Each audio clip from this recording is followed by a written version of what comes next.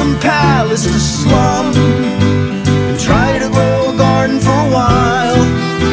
Scarcity, oh, that takes them, and down in the dirt they raise a special one. The only... I'm always on the hunt for some weird and eclectic music, especially if it's from the 1960s. I found this group called the Bonzo Dog Band out of England. And they do a lot of this very British cabaret stuff, very adventurous and creative.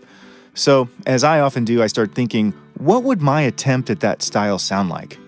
So one morning, I just sat behind my piano and banged out some chords that purposely broke free of traditional chord sequences, trying to emulate that cabaret style I found so interesting.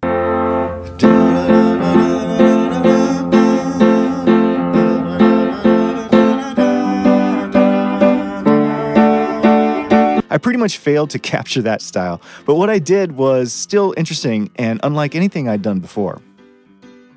The song is led with an upright piano. Later I added a harpsichord and a trumpet, but my favorite part is where I have my family singing and clapping along on the triumphant outro.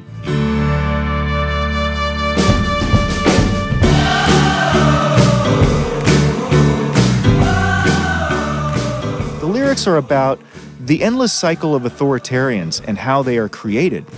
The quote-unquote little man overthrows the current religious tyranny, sending the followers into a slum, where scarcity creates this child who grows up to become the next little man who wants to rule the world.